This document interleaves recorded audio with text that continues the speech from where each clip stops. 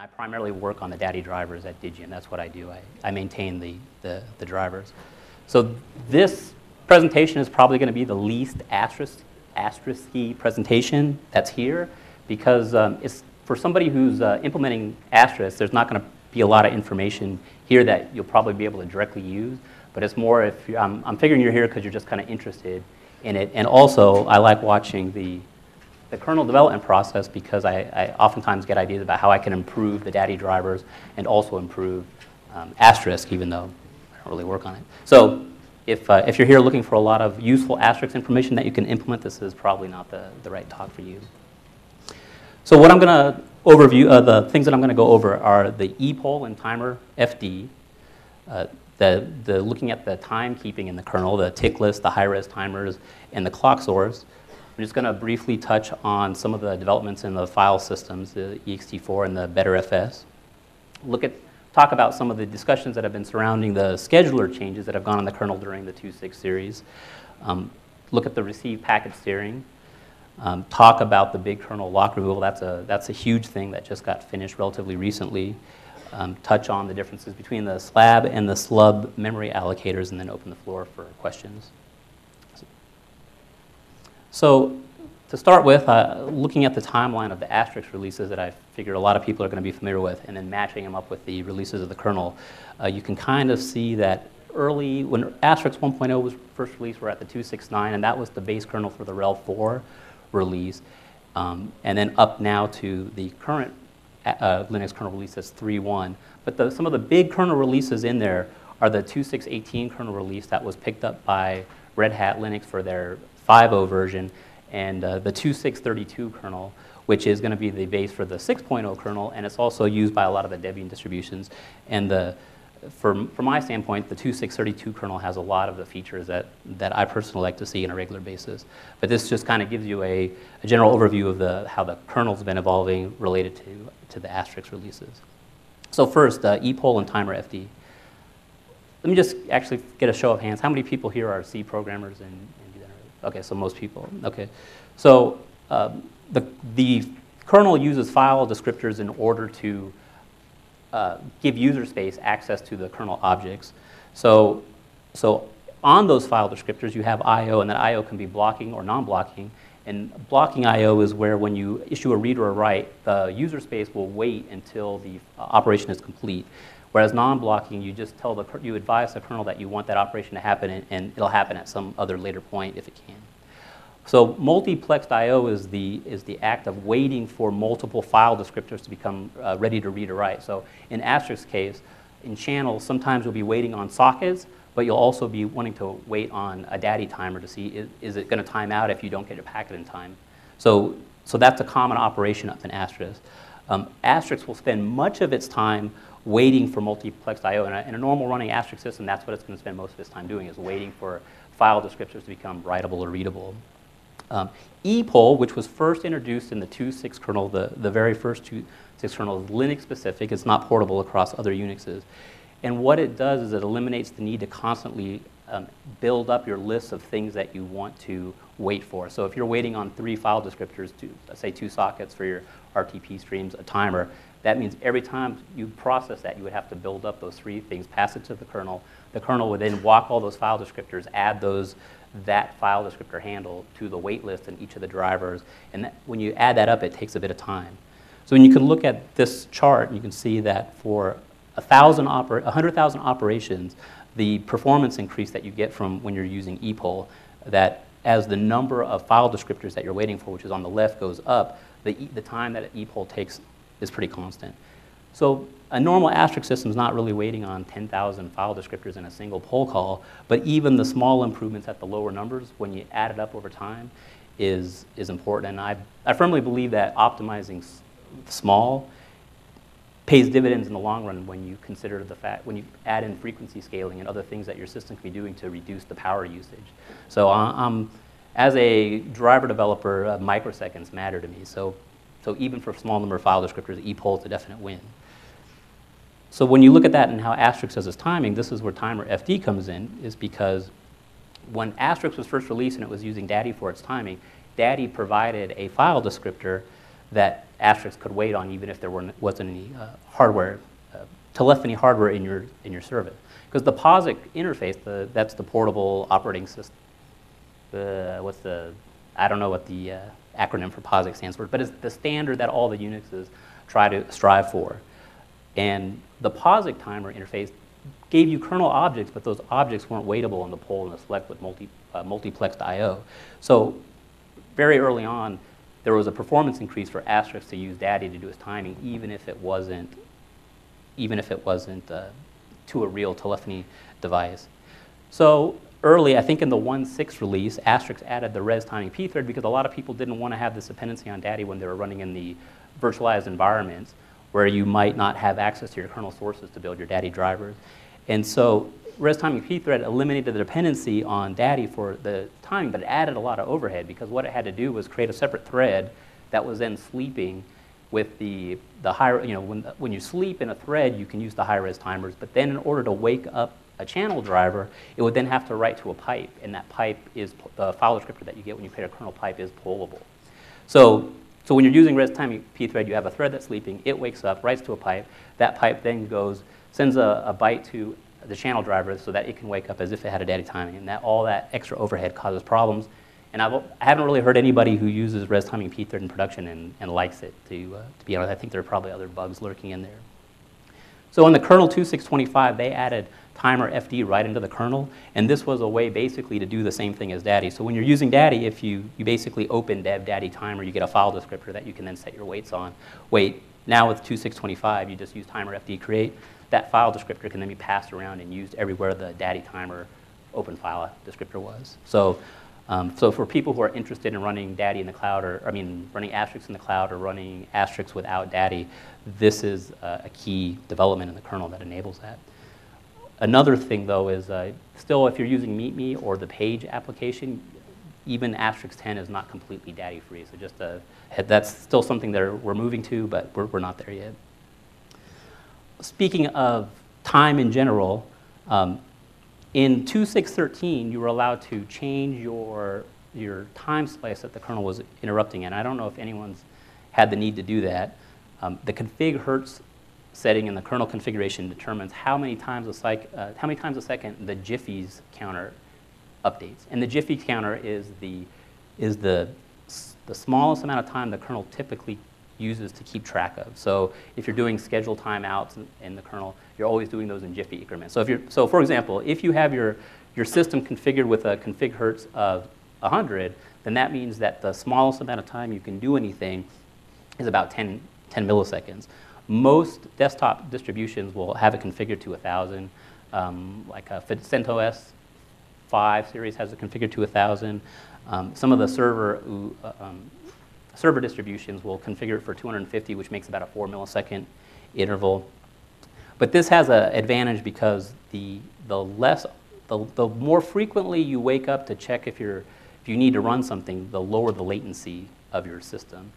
But that comes an overhead because every time the timer fires and it needs to go look at all the processes on the run queue, that adds overhead, so it's a balancing act. But again, most users don't really need to do anything about that unless you're really trying to drive your hardware at the edge. But if you're ever wondering why you sometimes get scheduling jitter on your processes, typically it's because the config hertz value is set to a lower number on older kernels. Newer kernels have high-resolution timers, which was first introduced in 2.6.16. And what these high-resolution timers do is they kind of separate the Jiffy's calculation from the general timekeeping in the system. So if you're using POSIX interfaces to do clock nanosleep or general sleeping, they're using the high-resolution timers that give you that nanosecond resolution or whatever your time source in your kernel can provide, which is typically the timestamp counter on your CPU, which is giving you sub-nanosecond resolution. So now you can sleep and wake up at higher granularity, but still the scheduler is not really running off the high-res timer, but it does add, it decreases latencies when you're using the POSIX interfaces. Zaptel in Daddy Dummy added support for the high-resolution timer. That was in Daddy, that was in Zaptel. I think I said that. But it wasn't not really needed, because when Daddy is mixing audio in a pure soft conferencing, it's really mixing audio in 20 millisecond increments. So if a schedule, even running at 10 milliseconds, your frequency that you're going to check to see if you need to do anything is twice as fast as the standard block size that you're having to process. So the high-res timer is kind of more of a intended as a workaround for the fact that Daddy wasn't using the total number of time passed in case it didn't get its timer interrupted at the right time.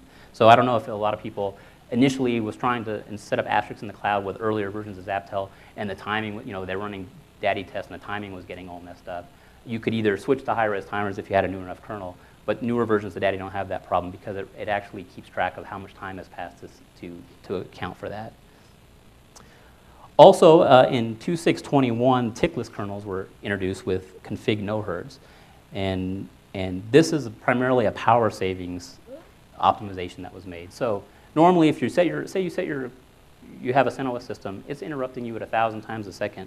Every time the interrupt fires to wake up the CPU, the processor has to come out of its low sleep state and look to see if there's any task that has to be run. And if there's no task, it just goes back to sleep to wake up in another millisecond. So in 2.6.21, they added the config no hertz option, which if there's nothing scheduled to time out or run in a period of time, the processor can stay in its sleep states longer. So I copied one observation off a website here where somebody was with a 250 millihertz config hertz setting, that they were getting at about a 2 volt decrease in power usage. So again, small things over a long period of time, they add up, because one of the things that I hear about is how people are saying that the total cost of ownership of your VoIP systems, the power consumption of all the different devices should not be ignored. And again, optimizing your drivers and your kernel to use the least amount of power and the least amount of CPU time, which can allow the CPU to stay in its lower power states, is all a win. Another added improvement for the tickless kernels is that it allows virtual machines to be more efficient, because if you're running your Linux kernel on, say, VMware, if it doesn't need to wake up to determine it doesn't have anything to do, VMware can run more virtual machines on the same system for your Xen hypervisor. So it also has an advantage for running in virtualized environments. Also, sticking with the timekeeping theme, in 2.6.18, the clock source abstraction was added to the kernel. And the clock source abstraction basically allows time sources in the kernel to be established like device drivers. So two of the more common ones that are in use now are the timestamp counter, the TSC, that's provided by your CPU. I don't know if anyone's ever seen TSC unstable warnings when they boot their computer. But basically, that's because the kernel is determining that the timestamp counter has overflowed in the period that I was looking at, and then it can switch to the APIX programmable interrupt timer for getting its sense of how much time has passed. So the advantage of using a timestamp counter is it's fast and it's easy to read, but it may vary. And again, this is a power savings feature, because say you have a processor that does frequency scaling, like the early speed steps. If you're using your timestamp counter as your time source and it's changing its frequency, you don't really have any way to know that. So basically, adding the clock source allowed the kernel to switch between using the APIX programmable interrupt timer and the clock source to use the most reliable clock source that's available and do its own performance power trade-offs. So again, theme: lower power, lower usage, better for systems that you're just leaving on all the time.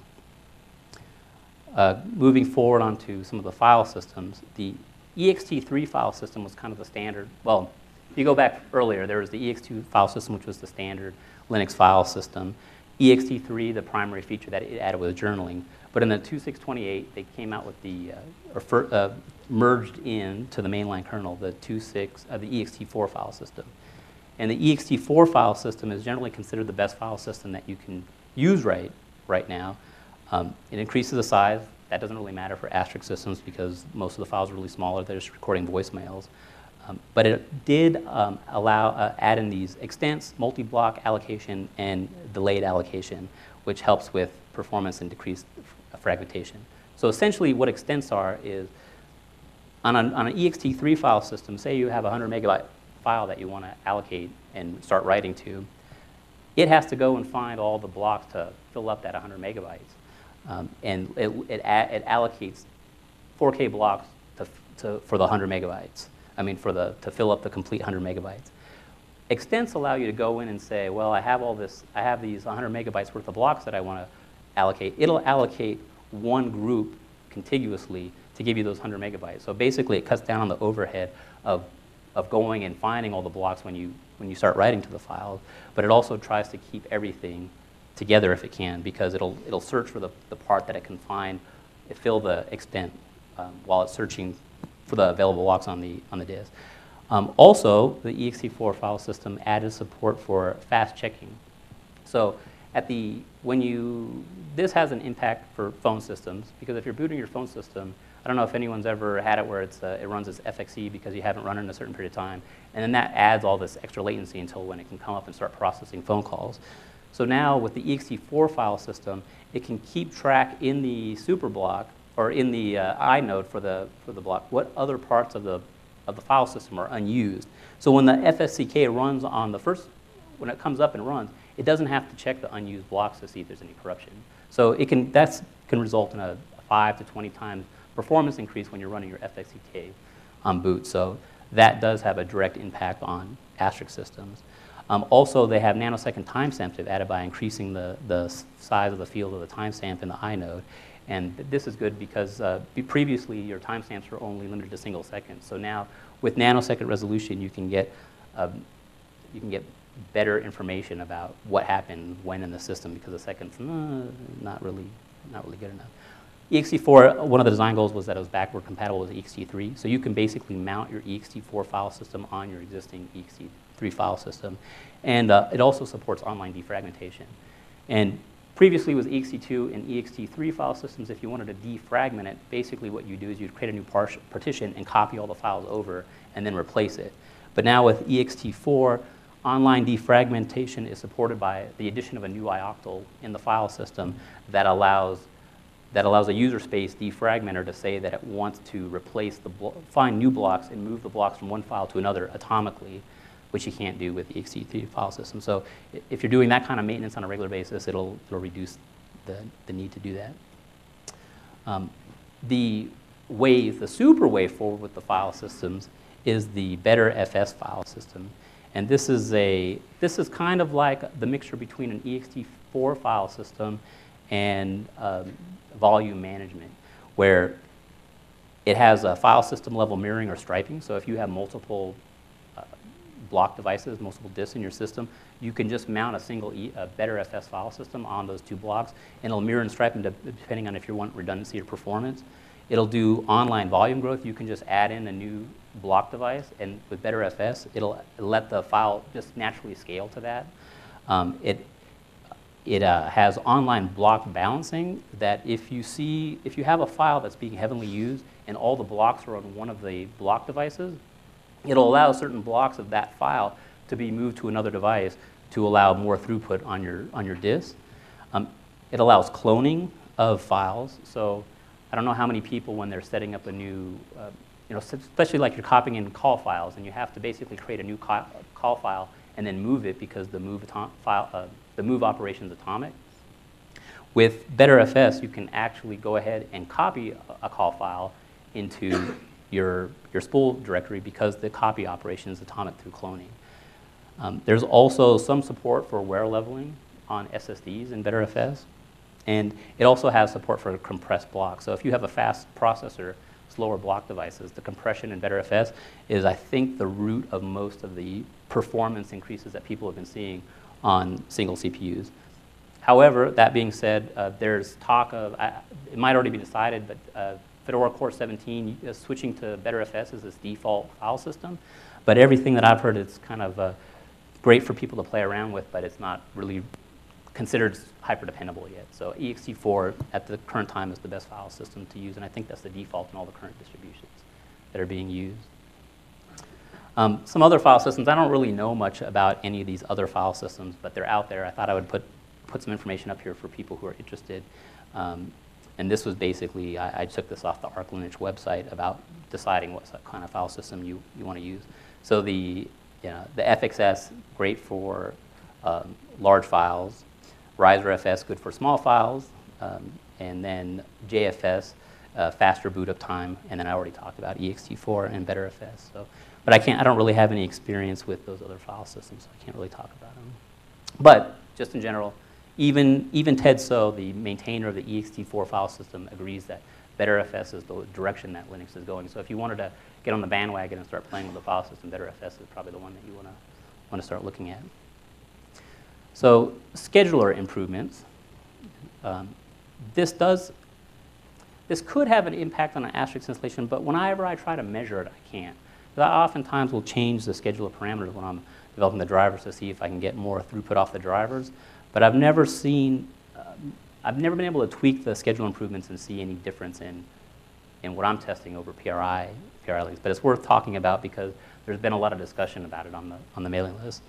So one thing, these schedule improvements really only apply to the normal scheduling class. Because in the kernel, there's real-time scheduling classes and there's normal scheduling classes. So the real-time scheduling classes are the FIFO and the batch processing classes. And if you have a process that's in one of those classes, say you have a process that's in the FIFO class, if it's the highest priority process in the FIFO scheduler class, it's just going to run until it sleeps or schedules itself away on its own. And the round-robin real-time scheduling class will do something similar, but all the processes in the round-robin class at a particular priority will time slice amongst each other, and no other processes will run as long as one of those want to run. But those are the real-time scheduling classes.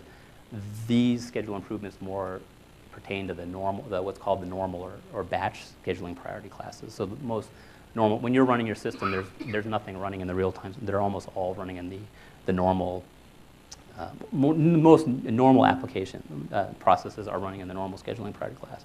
So the CFS, the completely fair scheduler, was merged in 2.6.23, and it was designed to basically get rid of the concept of the time slice. And it did this by adding, it essentially creates a red-black tree that it's used to determine which process to run, and then each tree has amount of time that it ran. So maybe if I go back to how the 01 schedule, which was the previous scheduler, worked, it basically had run queues, and this is probably what most people are familiar with. It had run queues, and then when the scheduler timer came in, it would look at the run queues and pick off the next task that was ready to run. And then that one would run for its time slice unless it's scheduled away, and then it would go back onto the end of the queue that was needed to run. So depending on how much time that these processes use of its time slice, you could get unfairness in there, because if you didn't use all your time slice, you never got that time back. So the goal of the completely fair scheduler was to allow all the processes to basically keep track of how much time they actually had the CPU and were running for, so that the scheduler could let each process run for its completely fair allotted time. And that was the overall goal of that. But when it first came out, when it was merged in the 2.6.23, there were a lot of reports that that there was a performance degradation with it. But somebody named Con Kalivas posted a BFS scheduler patch to the kernel, which caused a lot of talk on the kernel mailing list, because he was saying that under his desktop gaming workloads, that his BFS, which is it's not a very nice acronym, Brain F scheduler, he got a lot of performance increase, but the good thing about that is that caused a lot of discussion to happen, and Ingo Molar from Red Hat, who developed the completely fair scheduler, basically took what Con Kalivas was demonstrating as BFS scheduler and improved it. So still the default scheduler in Linux is a completely fair scheduler, and even back then when Con Kalivas was doing his performance numbering and saying that, for normal desktop usage it wasn't as good, CFS still performed better on systems with a lot of processors, because there's like Silicon Graphics, they'll have 1,000-way CPUs, and a lot of the early schedulers, they just don't scale at that level, whereas the completely fair scheduler was doing a better job even initially at that. So CFS is the best all-around scheduler. But again, for Asterisk is spending most of its time sleeping, or it should be anyway. It should be spending most of its time sleeping, waiting for I/O. It's an I/O-bound process. So this type of hyper interactivity is not really needed, because the smallest granularity that most Asterisk systems really care about is that 20 millisecond default chunk, default packet size on a like a ULA RTP link. So most of this stuff, I haven't seen any impact on Asterisk. Also, that creates quite a sensation recently was this idea of group scheduling. So what this is about is normally when you have your processes on your system, all the tasks are scheduled relative to one another.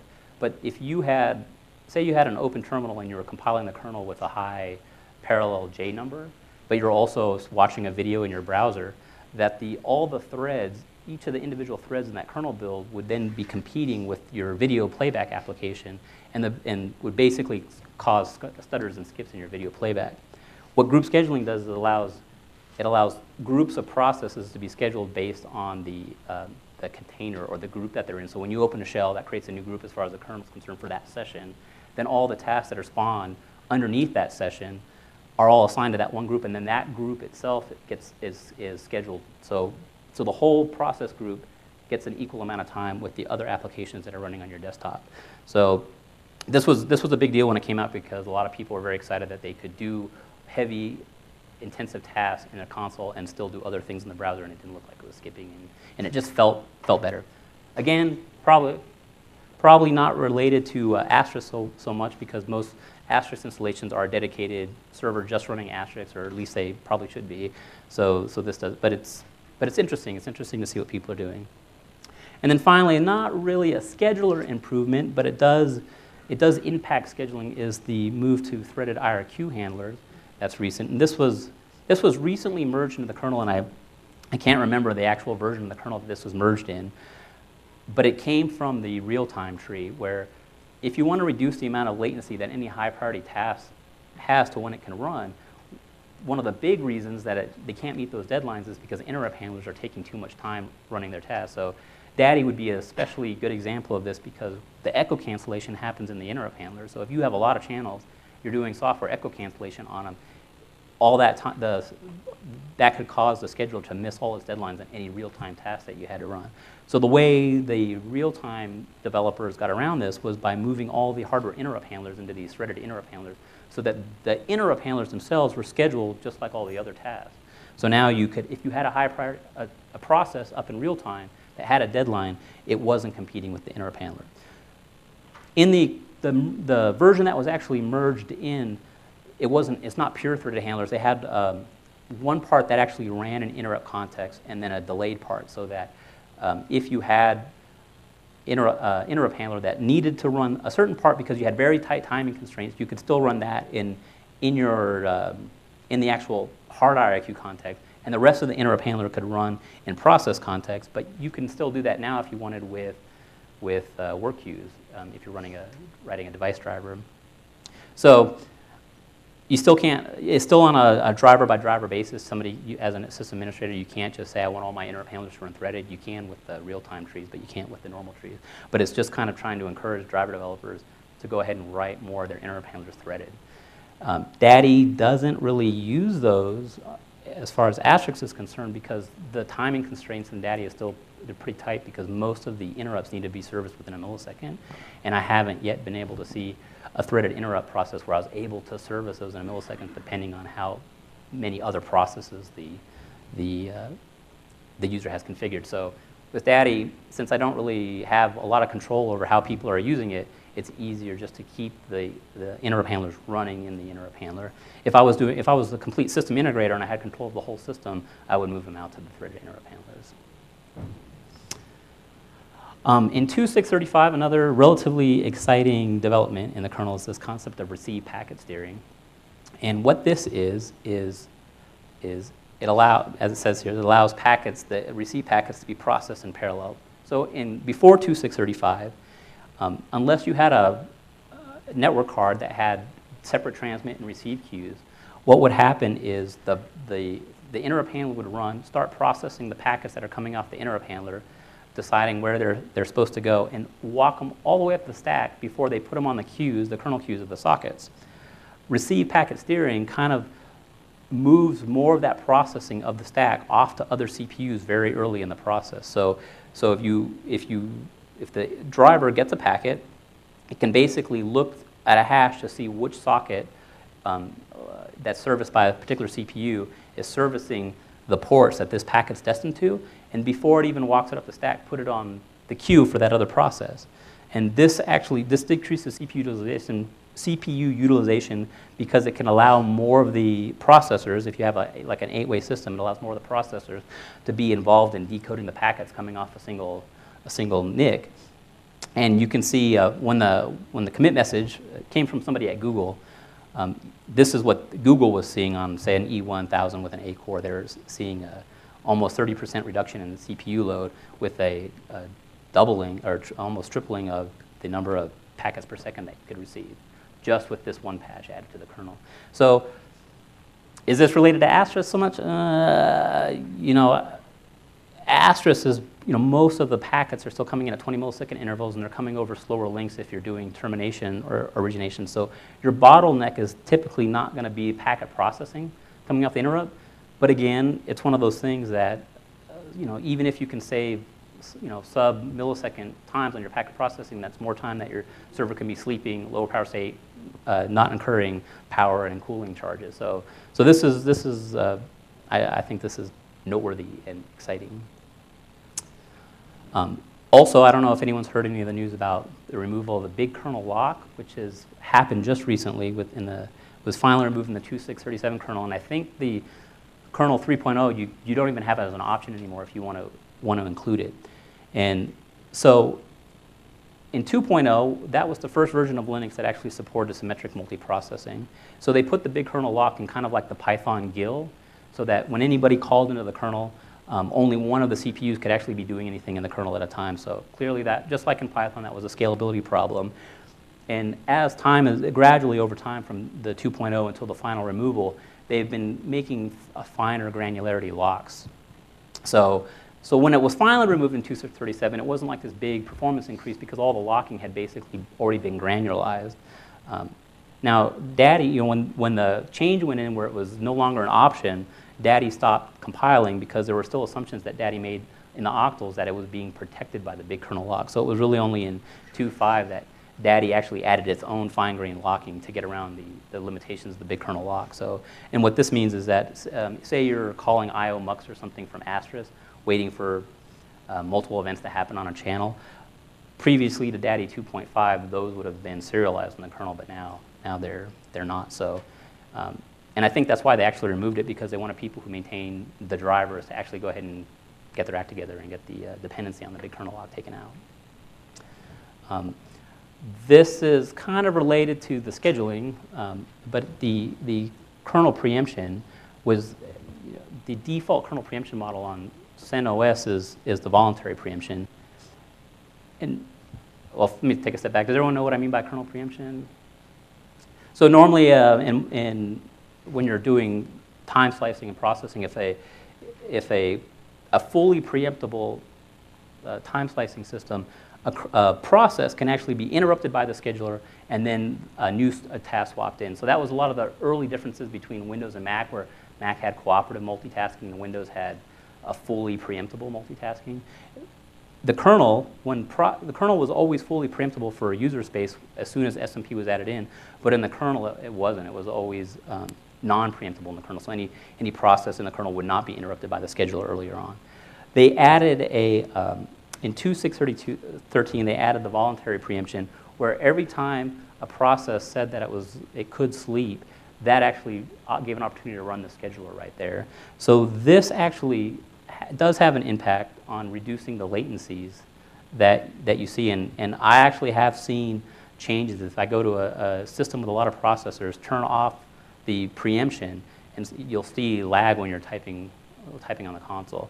But again, most distributions using the voluntary preemption is not anything that you need to worry about. And there's also the real-time tree still out there. If you really have tight timing constraints, you can go ahead and grab the real-time kernel and build it. And then that gives you hard timing constraints. Like if you say, I need this task to run every millisecond and it could only delay by hundreds of microseconds, the real-time kernel can give you those kinds of guarantees depending on what type of driver, unless you have a bad driver that you have installed.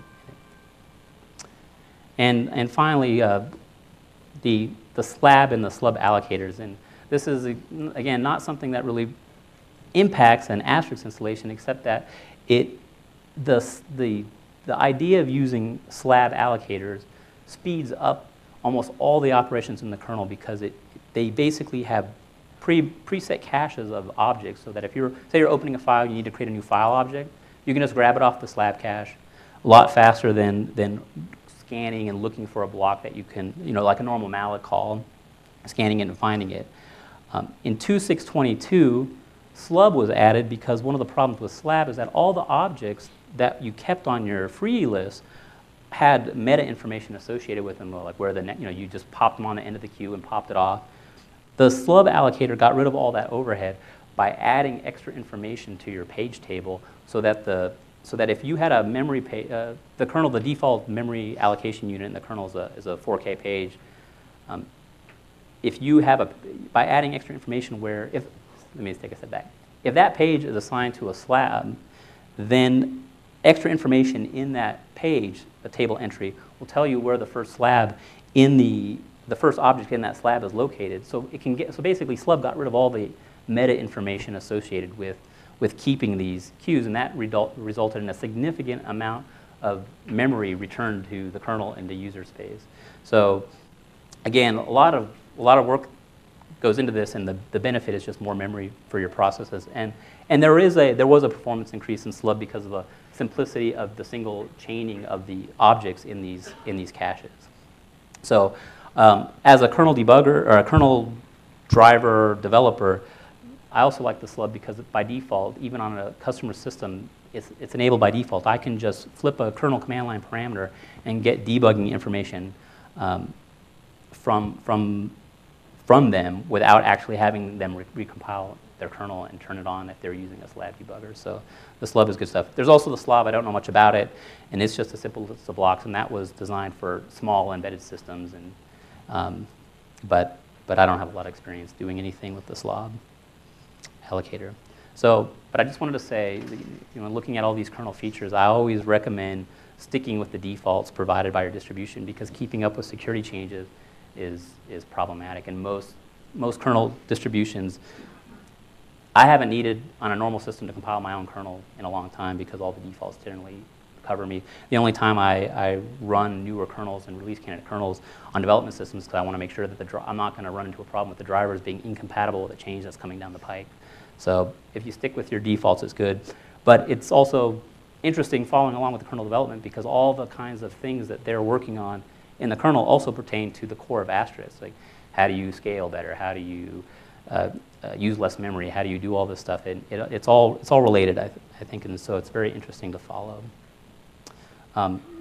So if you're interested, some of the resources that I recommend is the Linux Programming Interface book by Michael Karras, which just came out this year. It's probably one of the best technical books I've ever read. I really can't recommend it enough. When I first got it, I stayed up all night and read like a third of it, and I was like, when's the last time I did that on a technical book? So if you guys see, it's really expensive. If you guys see it, though, I recommend it.